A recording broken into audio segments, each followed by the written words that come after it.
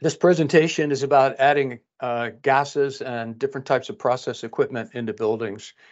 This is a call out I go on a lot. The challenge is that we're doing some things that we don't totally understand with some of these gases, and specifically, probably one of the ones that's most common is hydrogen. And so I'll hit on hydrogen a bit today as we go through this, but this really doesn't matter whether it's hydrogen or any other gas. If the gas is toxic or flammable in any nature, or has the ability to displace the oxygen and become an asphyxiant, then we need to start making some better decisions about what we're doing. I walk into an amazing amount of buildings. I was at a facility up in Detroit earlier this year, and the facility's brought in a lot of equipment, and they're pumping hydrogen in at a unbelievably high pressure because they're basically testing engines burning 100% hydrogen. And it's great. I love the research. I love what's going on, but the building wasn't designed for that. They just run the risk of, quite frankly, reducing the building to rubble, and they've got some things to do to fix it. So this is basically a presentation that's coming out of a lot of those meetings and a lot of the work we've done. We do these projects all over the world. So a little bit about me. I am a technical consultant. I focus mostly on controls. I'm a physicist by education, a nuclear physicist by education, believe it or not. I have a computer technology degree and an international MBA. So I have basically about 20 years of experience working on control systems, speccing them on jobs, programming things, and doing just about everything under the sun that has to do with industrial automation software or control systems. I spent 5 years as a vice president of a Honeywell business, working in a slightly different control system era or world. Spent some time at Ultra Electronics in Washington, D.C., which is a British company. I am a cybersecurity guy. I have a global industrial cybersecurity professional certificate. And I'm co-author of the Security PHA Review, which was a result of a cybersecurity project I was doing in a refinery off the coast of Italy. So what does that have to do with what we're talking about today? Well, I've been teaching classes online for fire and gas mapping for a long time, and I'm the guy who usually goes out when somebody says, we're not real sure what's going on here, let's talk. To get a hold of somebody at the company, info@conexus.com. And you can also go to the website and fill out any one of the contact forms, and those will come in to Chris, who's actually on the phone, and he'll make sure the right people get in touch with you. One commercial. Conexus Consulting is an engineering consulting firm. We focus on chemicals and stored energy. We basically are a process safety or technical safety company, engineering consulting firm. We work with a lot of EPCs. We work with a lot of end users. People like us because we stay in our lane, so to speak. We do the engineering consulting. We do not do installation or configuration in any way, shape, or form. So we focus on basically the industries you see there, the oil and gas industries, the chemical manufacturing. We do a lot of work with the national laboratories, which is pretty cool in the United States anyway. Outside the United States, we've really not been asked to work on any labs, but in the U.S., we do a lot of work with places like Oak Ridge National Laboratories. We've done work at Idaho National Labs and some other labs that will remain unmentioned. In the last 4 years, we've done a lot of work in energy storage facilities and vehicle test centers, and it's becoming a bigger and bigger deal. We drive process safety improvements through the organizations like the International Society of Automation, and consequently, we end up working with the IEC a lot globally. A lot of the process safety standards and cybersecurity standards have come international through the IEC. We also work with the American Petroleum Institute and with universities like Texas A&M's Process Safety Center, the Mary Kay O'Connor Center, and the Purdue Process Safety Center. I didn't name that correctly, but it's at the University of Purdue in Indiana. And those places are basically guys with PhDs and grad students working on their PhDs, doing research into some of these areas that we find very interesting. And so we interact with them a lot. We're a privately held company, and you can see some of the pictures up here, some of the stuff we've been working with. The energy storage thing, a lot of that is basically packing batteries into tight spaces or doing unique new types of generation inside of buildings that weren't designed for that particular type of gas typically, or generation equipment.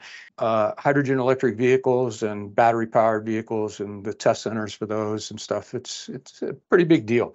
The cool thing is outside, if you have a hydrogen leak, you pretty much know what's going to happen, right? So hydrogen might actually be a safer refueling thing than gasoline, quite frankly, because the flame's just going to go straight up, as long as you don't have some other problem like the tank exploding or something. But as long as the flame shoots straight up, following the hydrogen into the sky, we're in pretty good shape. The problem is when we take it and put it inside of a confined space, then we have problems.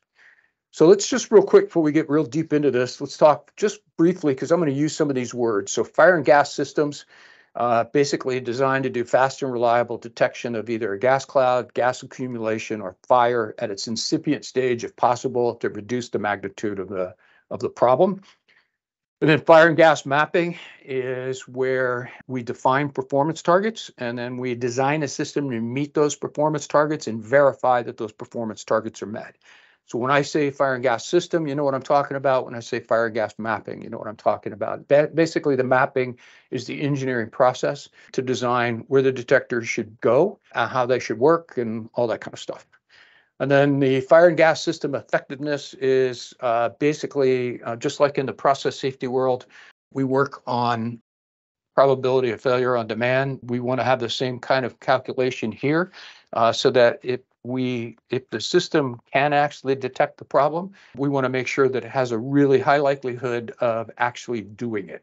Really nice looking building over there. The problem we have is that the building and fire codes all over the world, they're really designed assuming that you're going to use the building within a reasonable area, right? You're going to use the building like buildings are typically used. And so what happens is when you start changing the use of that building, so let's say that building doesn't have a lobby and it doesn't have office spaces in it, and it doesn't have a break room and stuff like that. Now that building's basically a giant process center, and you got a bunch of equipment and gases running in there. That building really isn't designed, and the building codes don't really fit using the building that way. Now, when you look at all these regulations, what you'll find out is there's typically some statement in there in the regulation itself, whatever the regulation's called. There's something in there that says something about a local authority. Whoever the local authority is has the ability to say, hey, we're kind of outside of our jurisdiction here. Let's get somebody else to help us. And so that's where a company like Conexus comes in to do work to basically resolve what's going to happen if something goes horribly wrong in here, and how do we prevent that from happening, at least reduce the risk as much as possible. And then if it does happen, what's going to happen to the building, right? And so those are things we do. We even do site assessments. So when you put that kind of stuff inside of the building changes basically. All right, so this is I'm just jumping right into this because it's kind of cool. This is a hydrogen leak in a hydrogen electric vehicle testing facility. When we do this work, we actually design this space, the volume, if you will. And so you can see the equipment in there. You can see what the space looks like. And in this case, there's no airflow. Everything's in a static condition. You just have a hydrogen leak. And it's doing pretty much exactly what you would think it would do. It actually is rising up to the ceiling and spreading across the ceiling, and it will eventually fill the ceiling and then start working its way down into the room. The problem with hydrogen is it doesn't take a whole lot of it to become flammable, and it has an extremely fast flame rate when it does ignite, and it doesn't have as much energy as the hydrocarbons do in natural gas, but it's still a dangerous gas. We have to treat it with respect. And that's the problem, is because hydrogen is so easy to deal with. A lot of people are kind of taking it for granted, and that's a little bit scary. So this is, you can see the air handling equipment now in the same space turning on. And so these are things we design. So we design the leak, we design the airflow, and we do it based on the characteristics of the building. So we ask questions up front about, hey, how's this building built? What's it look like? What's its shape? What size ducts does it have going in and out of the building? What's the airflow look like? And so this is a pretty sophisticated building with a good air wash system. And so that's the airflow, if you will. So no hydrogen here, just the rate of airflow in the space that you can actually see. In this space, we're going to let it run for a while. It's actually been running and it's saturated the space pretty well. Now we actually have the hydrogen leak occurring again in the same location. You can see it going up and hitting the ceiling, and it will actually disperse a little quicker because of the airflow in the space. But the airflow at the roof is different than the airflow down at the floor. And so the hydrogen is going to build up in the roof, and it's building up. Strangely enough, those rafters are actually open, but it's still building up against the ceiling and rolling around. And so it just gives you an idea of what these kind of things look like when they happen and the stuff that we go through. So we look at, where do you put a detector? Do you need to change the airflow in the space? Do you need to, how do you alarm? What do you do when it happens? How do you evacuate the atmosphere or the gas when it happens? Stuff like that. So things to think about, even if necessary, even making recommendations about things like, we're not going to tell you what size or type of blow wall to put in, but the possibility that you might need to actually add some other thing to the structure to prevent it from causing greater problem. So the local authority recognizes there's a problem, then what do you do, right? They basically say, hey, look, you did some stuff to this building we don't understand, and we need you to maybe do something else. So one of the challenges is you start looking at regulations and standards and all the recommended practices that are out there, and you realize these are really general guidelines, right? This is like what you would do for a shopping mall, or what you would do for a grocery store, or what you would do for an apartment building, but it doesn't really apply to my building, because now I built an HEV test center in here, or I'm testing engines inside of here, and I built these little labs. But now I'm pumping hydrogen into the building at a much higher rate than we ever expected to do. What does that do to the building itself? And so the challenge is finding a way to make that fit. We'll get to that, I promise. But some of the difficulties is that people really struggle with, where do I put the detector? So a lot of you just looked at that last picture and went, well, I'm just going to put the detector up near the ceiling and we'll be done with this. Yeah, maybe. And in some cases, that's the right thing to do. In other cases, it's not, which is very odd, because it really depends on the eddy currents and the computational fluid dynamics, the things that are going on, the airflow in the space, how it's designed. And a lot of spaces don't have an air wash system like the one I just showed you. They have something else, and I'll show you some of that in a minute. The challenge we face is that people have a really bad habit of relying on their judgment or rule of thumb type behaviors. It is amazing how many facilities I've gone into and I've asked people, well, why did you put that gas detector there or that fire detector there?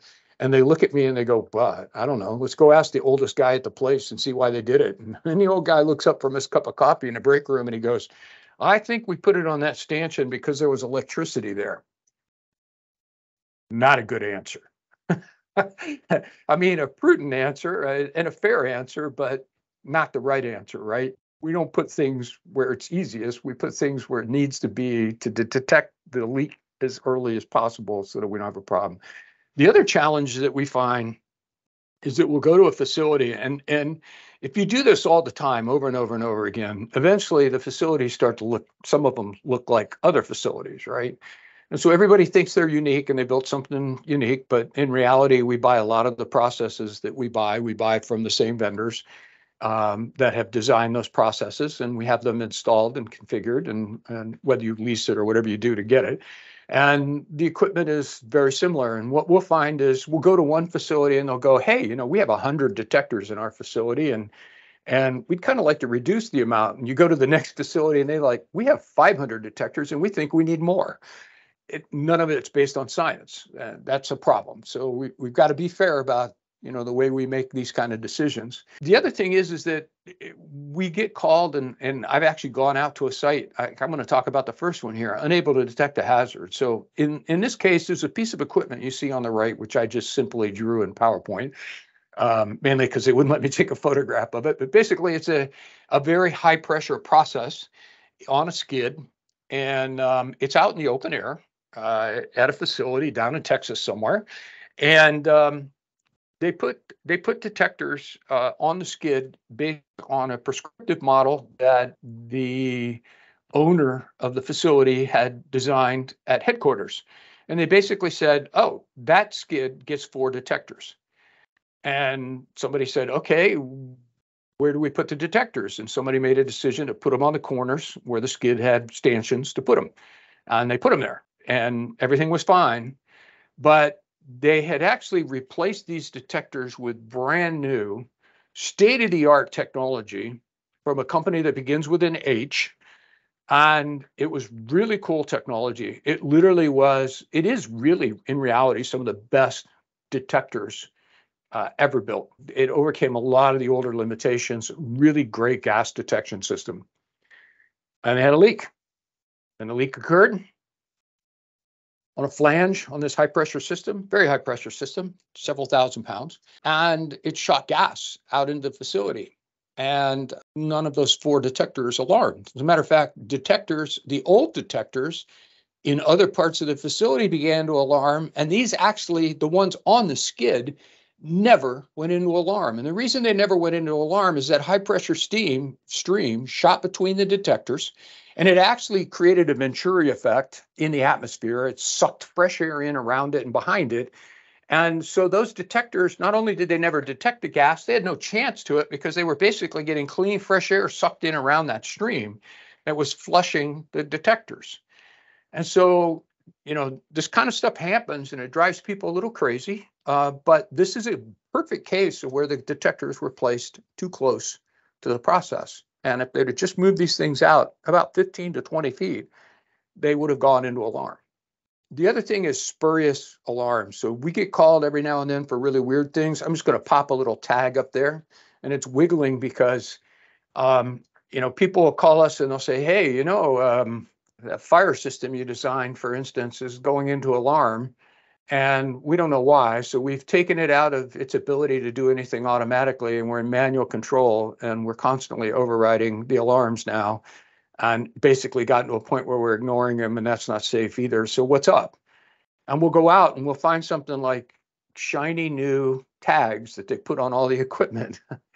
And they're basically flickering around in the sunlight, or the sunlight's hitting them and reflecting, and a detector's going off. And so the same thing happens with gas detectors sometimes. Is different scenarios, you just find these little weird things that happen. And the really bad problem with that is what we do next, right? So if you're operating a facility, another company down in the Permian Basin called me, and they said, hey, we just built this brand new plant out here, and it's all brand new, and it's beautiful, and it's gorgeous. And I popped it up on a satellite view, and I could actually see it. And I'm like, wow, that's really impressive. That's a lot of really shiny metal. And the guy goes, what are you talking about? And I said, well, you just told me earlier that all your fire detectors are going off all the time, and it's driving you nuts. And I said, I just looked at your facility, and I said, all I can see from the satellite image is a whole bunch of shiny metal all over the place.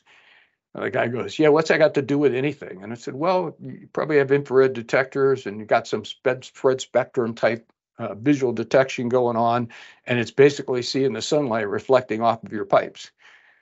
And they put their system in manual activation too. And they did it because of the spurious stuff. And it's like, well, let's think this through. Is there another way to solve the problem? And maybe we need to replace some of the detector technology. Do you really want to take it and completely rely on an operator to put it into an alarm and action state? So stuff to think about. So here's a place where judgments and rule of thumb drive me crazy. So what size area, just think about this, what size area does a gas detector sense? And depending upon where you got your education, what school you were in, or whatever, you may have walked away with the conclusion that there is actually a distance around a gas detector that it can sense. I hear this a lot in the Middle East. I've heard it a lot in some of the Asian countries.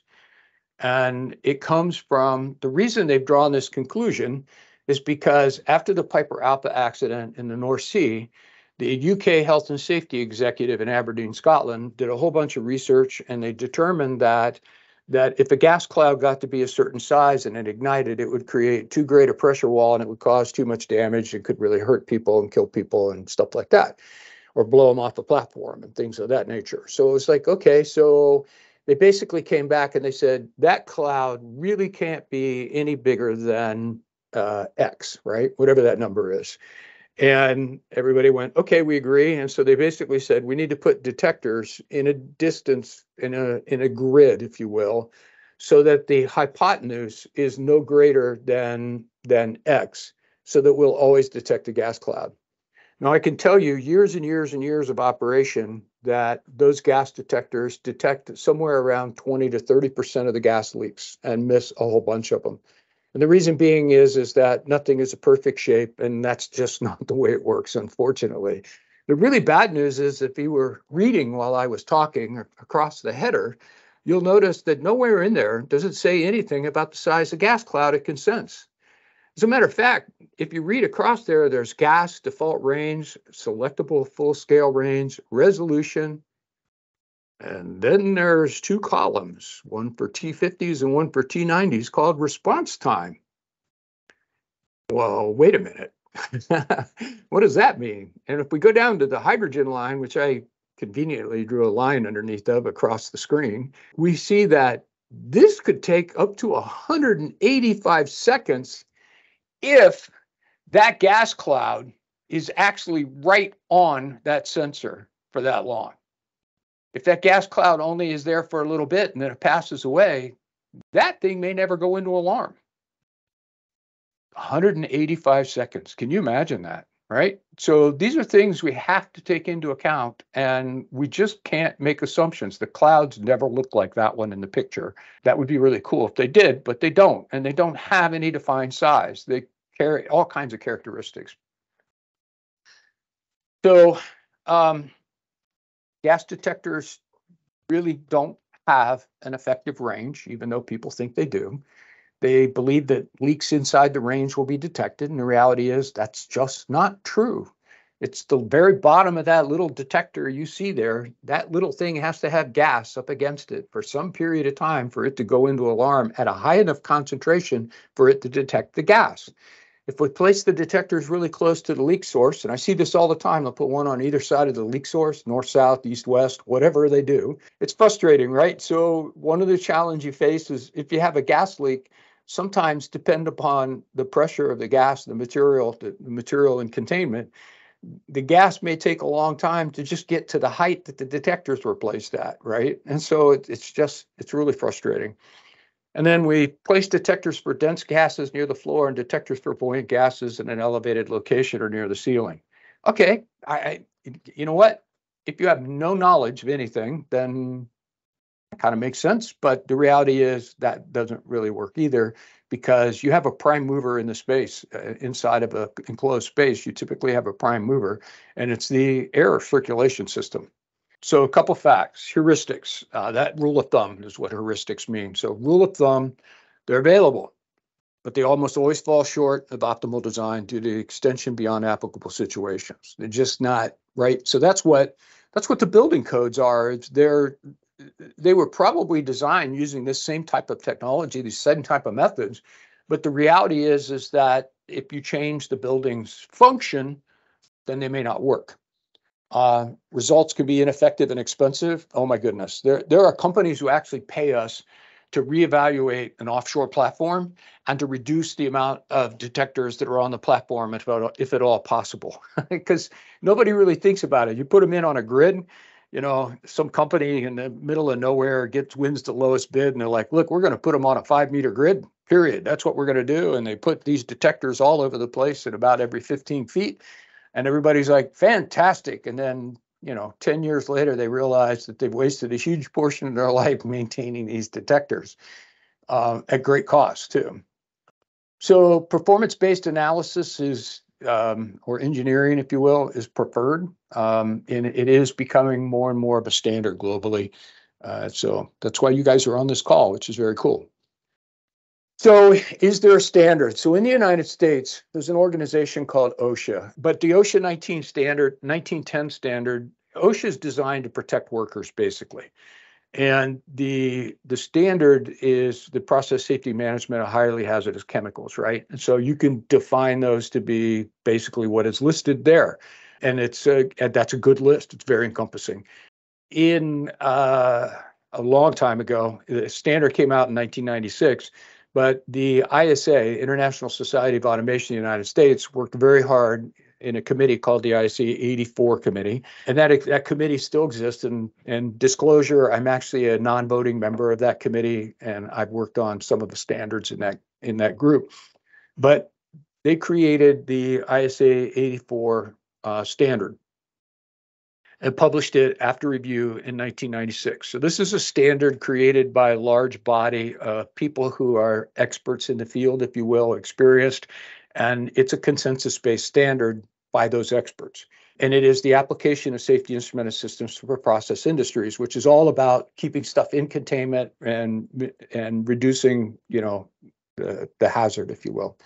So OSHA endorsed it and said, hey, this is fantastic. The IEC adopted it globally. It's now called the IEC 61511 standard. And those two groups work together very closely, and it works. It's actually really cool. There's also a standard for cybersecurity called the 62443 standard, and the ISA and the IEC work together on that. The ISA does most of the development. The IEC does review and basically puts their stamp on it and says, we agree, and publishes it globally for everybody else. The ISA 84 standards body in 2006 went, hey, something's not working right. So people basically showed up and started asking questions about the things we've been talking about. They realized this too. And so some companies were like, you know what, we're just going to do a QRA on the whole system and we're going to figure out what we need. And the result was, wow, that's really expensive. It's going to cost millions of dollars just to do the research to figure out where we should put detectors, doing it a QRA method. And so the reality was they sat down, they formed a working group, Working Group 7. Working Group 7 set out to solve the problem. And they basically published a standard in 2010 called, it's actually not a standard, it's a technical report. That's why the TR is there. It's Technical Report 84. I'm just going to call it .07. It's the guidance on the evaluation of fire, combustible gas, and toxic gas system effectiveness. And it was revised in 2018, just recently, actually, not too long ago. I mean, this is a very serious effort to put science and engineering principles to a complex problem. So 1910 is focused on preventing the release. TR 8407 is focused on mitigation once the release occurs. All right, so that's the demarcation line, if you will, as you can see in the graphic there. So sorry for such a onerous graphic, but it makes it very clear. Gas gets out of containment, bad things happen. Gas stays in containment, good things, that's where we want to stay. The technical report is informative, does not contain mandatory requirements. So why should I use it, right? That would be the first thing I would think is, well, basically, this is a consensus group that has said, hey, here are the good engineering practices applicable to fire and gas system installations that you should be looking at. So they basically have gone to a great deal of effort to figure this out. And having worked in other standards bodies and worked in the ISA standards bodies, this is a good method. It's probably the best method for coming up with a consensus-based standard that makes sense. They put a lot of energy into creating this thing, and they continue to make it better and do research in this space. It does expect an understanding of the risk analysis methods used in the process safety standard or the technical safety standard. It describes performance-based design to address the risk of loss containment. So basically, how are we going to do this, right? So, and we just call this performance-based design, and engineers all understand this. Provides examples. That's very cool. The examples, especially in the 2018 version, go into qualitative, semi-quantitative, and quantitative. They run the gambit, right? Qualitative always being a little bit sometimes too close to a rule of thumb. You got to be a little careful there, but we're taking a hard look at.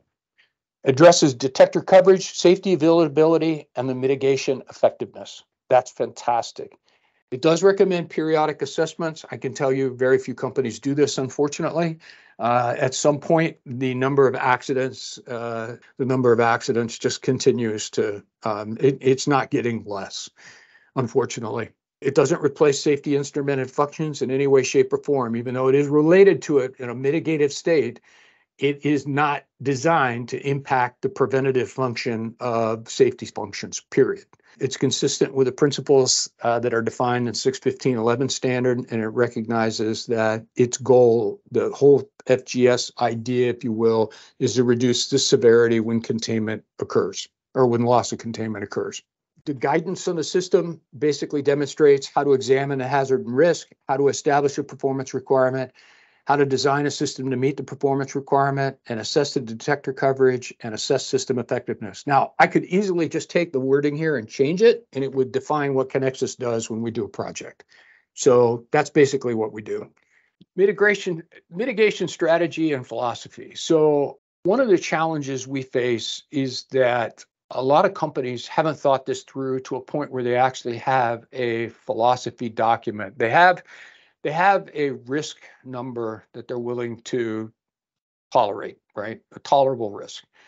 But they haven't thought through to the point of saying, hey, what do we do if, right? So we take a look at a toxic gas scenario. Toxic gas is different for every application, and general guidelines are difficult. I'm not going to go through that stuff. We've kind of already covered all that, but let's look at what a statement might actually include. Now, we work with companies to develop these because, quite frankly, it's surprising how many companies don't have this. But you come up with, hey, what's the right amount of gas to detect? Well, 10% of IDLH. Fixed gas detection might have PPE gas detection limits too, depending upon, especially in particular areas you find that, right? So you go into a facility and there's areas where you have to basically either have a mask on your hip or even have a mask on in some cases. Here's something I find really fascinating. I have been to so many facilities around the world, and I have never, ever in a safety training, they never talk about fixed detectors and portable detectors, right? So if you have personal protection equipment and it goes into alarm, what do you do? If you're somewhere and the fixed detector goes into alarm, what do you do? And they don't ever talk about that, right? And so, recognizing that in a case where you have a fixed detector and alarm, you need to train everybody, do not go into that area. And if you're in an area and your PPE goes into alarm, get out of the area. And I have never once ever had that in training. I love the guy. I had a security guy down, but he gave me a tag and I put it on my uniform or my FR gear. And I said, hey, what's this tag for? A little detector tag, kind of like a radiation detector. And I said, what chemical is this for? And he goes, oh, that's for phosgene. And I went, oh, okay. So if this is in alarm, the people who find my body will know what killed me. And he looked at me and went, what are you talking about? I said, well, if there's enough phosgene gas somewhere for that thing to change color, I'm already dead. So these are things that people just don't think about. All right, so you guys can read the other stuff. I'm going to pop into the next slide. So what we do when we do this stuff is we need to analyze the hazard itself, define the target, things like that. We want to model the consequence. So in the upper right-hand corner, basically going through an exercise to figure out, went through the exercise to calculate what the risk was without the detection system, and then that basically for the area that they want to take a look at. And then later in the process, we'll go back and do that and make sure we'll review that and see what the number is then. Consequence modeling, you can see some of those in the bottom. So the one in the middle in the bottom that shows the Gaussian gas model, gas curves. And then right below it, you can see the windrows, which kind of looks like a flower inside of a compass. You can get those from airports. Sometimes local facilities have them. They become much more readily available over the years. What we do when we do outdoor facilities is we actually calculate the prime mover outdoors for the gas cloud is obviously the leak itself, but it's also wind and the prevailing wind direction. And that only weights the analysis. It weights the analysis based off of probability, right? So how much of the year, in this case, the wind looks like it's coming from the southwest. I'm just assuming top is north. It comes from the southwest and the most of the year. And so basically the chance of that cloud being somewhere else is a little bit, or the wind being coming from a different direction is a little bit less. So this helps us weight how often the gas cloud is going to be in a particular location. The drawings to the right are the computer output from the right to the right shows a facility with actually natural gas compressors in it. On those natural gas compressors, there's a leak and you can see what's going on. You can see how the air handling equipment. So we model all of that stuff, model the consequence of the leak and where the leak's going to go and how it's going to behave. So we can figure out where to put the detectors. And this is all based on probability, statistics, stuff like that, right? You're never going to get it. You can't solve every single problem. You just solve the majority of them to make the place as safe as possible. You drove to work most likely today. You took a great risk driving to work, right? You took about a 10 to the minus fourth risk driving to work, which is basically the same risk you take when you work in these type of facilities, believe it or not. So something to think about, right? No intersection, no roads, perfect. Things happen. People do crazy things. We do a gas mapping or fire or gas mapping assessment. We design where the detectors go, and then we make sure that everything works the way we expect it to work. So different types of things. We do grading. We don't want to have a ton of detectors, so we want detectors to work within a certain amount of time. You can see in the bottom left the fire and gas performance targets.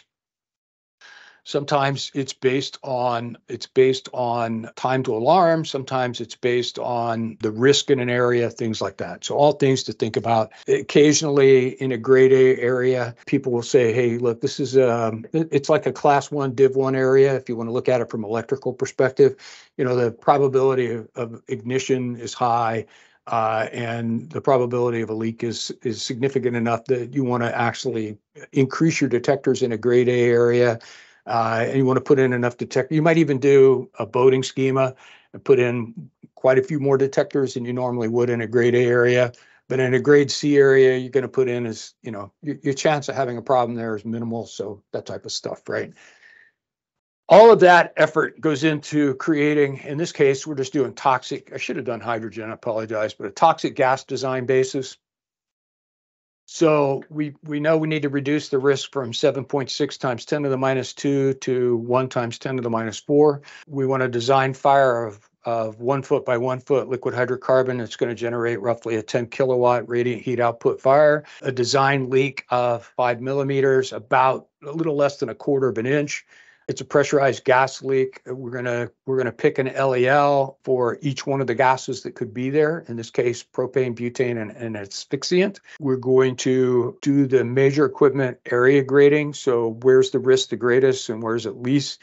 And typically, most places have 2 graded areas. Grade C, they sort of just ignore, but it's just something to think about, right? You can have more than 1 graded area, and you can have grading is grading. Voting schemas. These drive us nuts. They're hard to do, but we do them. And then what do I do when an alarm occurs, right? And so what do I do? Do I evacuate? Do I automatically initiate suppression? Even in a toxic gas leak, you might actually be spraying stuff into the air to atomize the gas to keep it from going out the fence line. So there are weird things you got to think through, right? Do I shelter in place? Do I evacuate?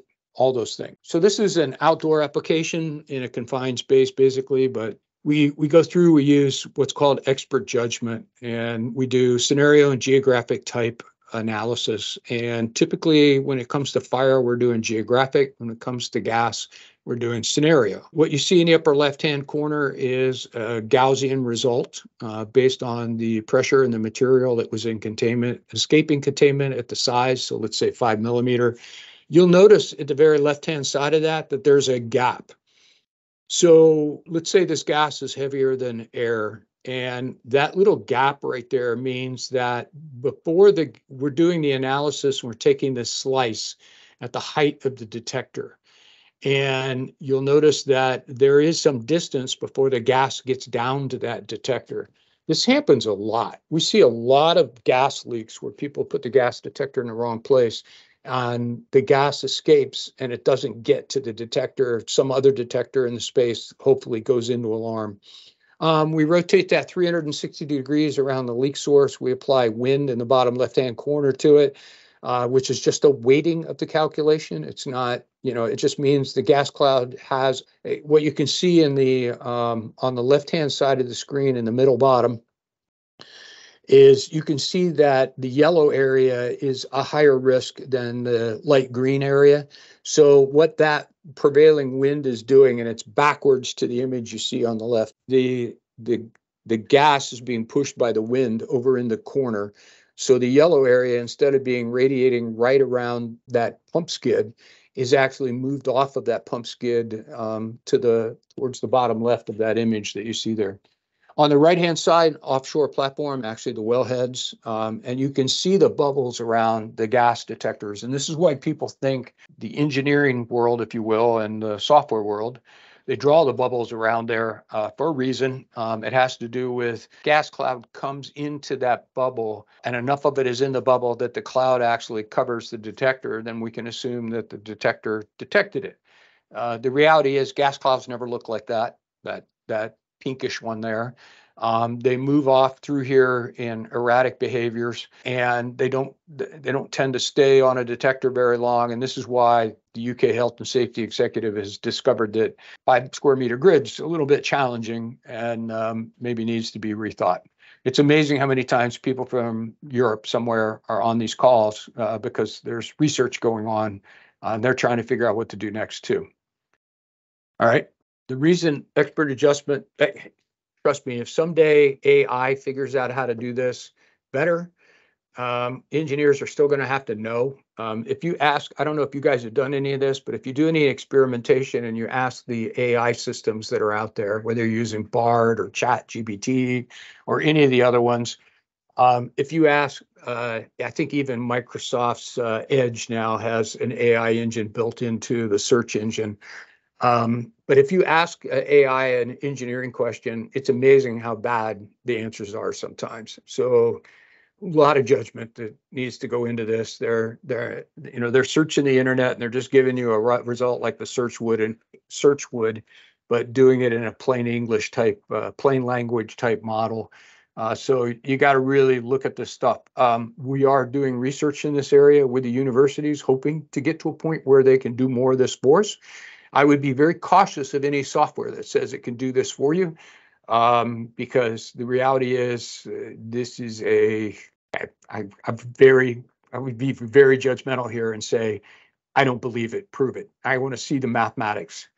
And the reason being is weird things happen, just like this gas cloud right here. Its initial travel is perpendicular to release, and then it's going to change shape. As a matter of fact, as it hits more and more atmosphere, once the energy has begun to dissipate, it will start to pancake and change shape, right?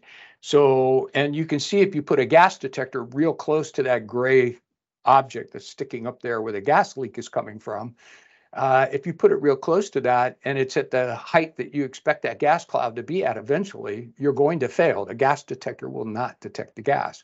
This happens inside of buildings too, right? So you got to think about the fact that it may take a detector a long time to go into alarm. If you put the gas detector in the wrong location, you're basically going to wait for the space to fill up with gas before you go into alarm. You might get a better result than that, but the reality is you don't want to wait that long. The other thing that happens is as the gas leak goes on further, it begins to become, in this case, it's buoyant, right? So the gas cloud is not only as it's hitting the airflow, now we're in this position where the gas cloud is actually starting to rise. And so now this could very easily be a hydrogen leak, right? So the hydrogen leak, depending upon the momentum coming out of the leak, the direction the leak has, how will it behave and what distance will it be before it actually goes up? What distance will it be from the leak source itself before you can detect it consistently? Things like that. Outdoors, so HVAC systems have a huge impact on this. People always ask me, well, why are you asking about our air handling equipment? Well, because the reality is I need to know what the building looks like. I need to know what the air handling equipment can do, because it's going to have a huge impact on the gas cloud eventually. So that very same gas cloud at some point is going to lose enough momentum that the wind's going to overtake it and start pushing it the direction the green arrow is showing. Or in this case, it might be air handling equipment would push it in a different direction or pull it in a different direction. I kind of already talked about placing detectors too close to the leak source. So sometimes when you run the Gaussian modeling, what you'll find is that the model will actually go in the other direction. Instead of being negative, the gas cloud will actually be positive at the axis where the little yellow point is at the bottom. And what that is the gas is basically being released and pointed down probably towards an obstacle or the ground, or pointed towards an obstacle or pointed towards the ground. So what's happening is the gas basically is billowing instantly as it comes out and creating a cloud there locally and then moving off. It's interesting because you just don't know. You got to kind of go through the process. So people ask us about geographic and scenarios. So everybody always wants to do geographic because they can do it with a they can do it with a calculator or a grid map or something like that, right? And so the challenge with geographic is if you put a detector right on that leak where the little location of the detector not intersected by any of the gas releases is pointing to that little green detector on the top of that stack, whatever it is, and you did a calculation geographically, it would tell you that it detects 100% of the gas clouds. And it's probably never going to detect any. And the reason being is because there's always a prevailing wind. The gas is going to always go in a different direction. The gas is under pressure, so it's always going to go in a different direction. So geographic coverage can fail you drastically. So it's just things you got to think about. So gas is almost always analyzed using some scenario modeling, which is what you see on the left-hand side is scenario modeling where we have a gas leak and then we're applying wind to it and it's moving around and we're creating areas, the yellow areas, the more heat in the coloring, the greater the gas concentration and the greater the probability the gas will be there. And then the less heat in an area like the white area is basically the chance of gas being there pretty close to zero. So in the right is actually geographic coverage, and geographic coverage actually works very well for fire in most cases. A jet fire would be an exception, but geographic coverage works pretty well in just about every other case. So pretty interesting how using, we like scenario coverage. We think scenario coverage is definitely state of the art for gas, but in reality in fire, geographic tends to work a little bit better. But then you're back to that expert thing, knowing where that line is. How do you make a decision? So we move inside a building. We say, hey, we're going to use the scenario method, and it's an indoor space. So what we're really doing is we're modeling the space, modeling the airflow. We use the National Institute of Standards fire design simulator. We actually have a massive cluster of Linux computers that run that here in our shop, our engineering offices in Columbus, Ohio. And what that cluster of computers does, and I don't remember how many computers there are in it now. So basically, these computers are designed to run at 100% capacity, 100% of your CPU utilization indefinitely. But the reality is what we create a consequence model like you see on the right. So at the top one, all we've done is we've run the heating and air conditioning system so you can see how the ventilation works. So each one of those compressors is generating heat. It's got a hot spot. The heat moves off. With the airflow, a heat concentrates up near where the air handling equipment is actually taking the heat out of the space. When you have a gas leak, that will have an impact on it, right? So in the very first one, in the 5-meter leak, we have a methane leak. It's an isosurface. So basically, we sliced the system to take a look at it, the system is three-dimensional. It's an isosurface. We can actually see what the cloud looks like in the simulator, if you will, and the gas clouds are moving off towards the ventilation system. In a bigger leak, we have more gas in the space very quickly. And yeah, so I apologize. The leak on top, that is the 5-millimeter, and the one at the bottom has just been running longer. So the air handling equipment's not taking it out.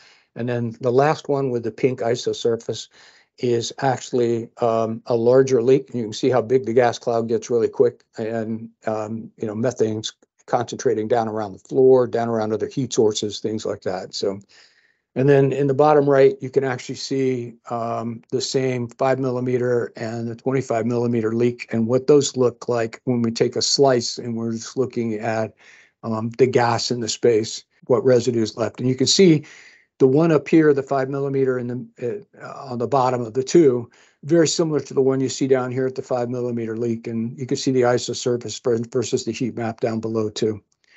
It gives you an idea how it works. Sometimes we're just really surprised by the results. It's an interesting process to go through.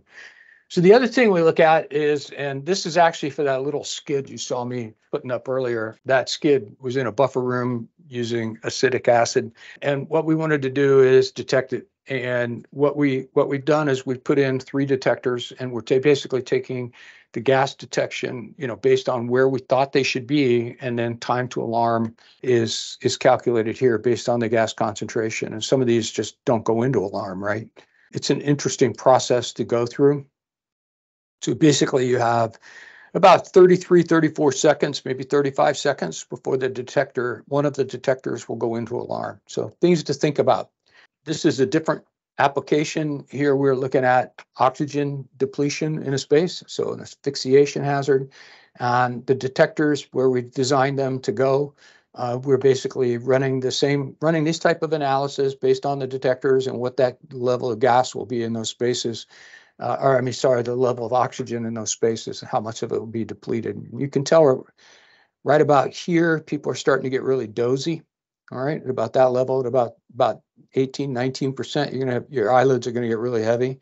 You're going to start having trouble staying awake, and then you're going to basically start having trouble staying alive in the space if it continues. All right, so time to alarm is significant in some cases, and something to think about, right? So that lack of oxygen, basically that person's already gotten really sleepy. On alarm, you may want people with forced air in the space to get anybody who's in the space out, because they may have already gone to sleep. All right. So this is just a scenario method we did for a customer. A lot of you can't really tell anything about it other than it's a room. There's a big door on the left-hand side that I think you can see my mouse that's over here. The air handling equipment is pushing air into the room right here, and it's pushing air into the room right here. The difference between the two is the room on the left is low in the same period of time, and the room on the right is high. So when the airflow is set to high, the air actually goes over and hits the opposite wall and causes a significant eddy current within that period of time, whatever that period of time is. And then in this case over here, it takes, and this is velocity per meter second, meter second per second. And over here, it takes longer and doesn't really create that eddy. And then what's happening is you can actually see the airflow is creating an eddy. It's coming down and bouncing across the floor. Pretty cool fluid flow dynamics type diagram. And then what's happening, and the reason this is blue here, is the air is actually going back out of the room. In this case, it's not actually clearing the air so much on this wall back here, but it's moving out the open space. So openings in the space become really important for us. So in this case, we're actually doing acetylene. And so we have an acetylene leak. It is low on the left and high speed on the right. And I'll let them build up for you so you can see them. And you'll see that these leaks have very similar characteristics regardless of the airflow. And it's partly because of where the leak source is in the space. So here we had that high-speed air coming in, but it only goes about this far, and then it starts to move out the room. We had high-speed air coming in, creating an eddy currents on the floor and the ceiling over here, and obviously on the walls too. But neither one of them seemed to have a real big impact on the acetylene cloud. So pretty easy decision about where to put a detector in that case. So now we're going to move to argon. So argon's a pretty cool gas, pretty heavy. Not everybody uses argon, but it's out there. And you can see in low and in high that it just sort of spills out and dissipates, right? So it's basically spilling out on the floor and dissipating. So we can figure out where to put the detector pretty easily. And it would depend on, where on that piece of equipment the leak's most likely to occur. But you might have to put multiple detectors in because, the leak's not going to go anywhere, right? So putting a detector on the wall here would be like a really bad idea unless it was right down there in that gas. So things to think about. Hydrogen, lighter than air, right? So there it goes. It pops up, very, very tiny molecule, smallest molecule. And hydrogen in low flow actually builds up pretty quick into space. And you can see that on the left. On the right, hydrogen leak is being disturbed very much by the air handling equipment. And so these are things, again, to think about. Where do you put the detector? All right.